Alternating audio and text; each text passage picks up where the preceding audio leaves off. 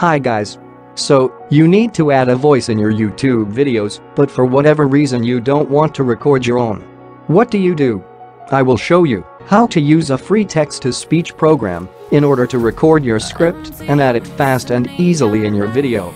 Before starting, don't forget to subscribe and hit the bell in order to get notifications on new videos from our channel.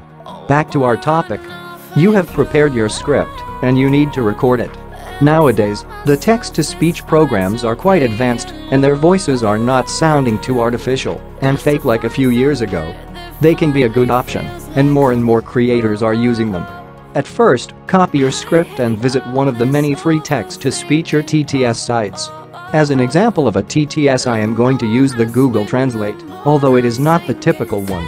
Paste your script in the respective field and listen to the result. This is a test. I hope you like the quality of this voice. Do you think it is close to a real one? Share your opinion in the comments below.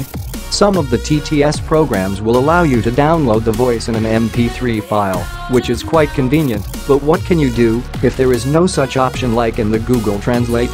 You may use a program which records your screen. In case you are using Windows 10, you may use a free option by clicking simultaneously the Windows logo along with the G key.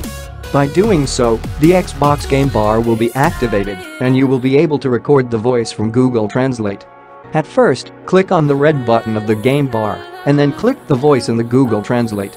When the voice ends, press the stop button from the game bar. An MP4 file will be saved automatically at your videos folder under the subfolder captures.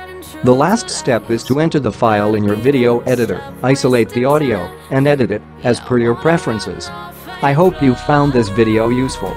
Leave your comments below and subscribe to our channel.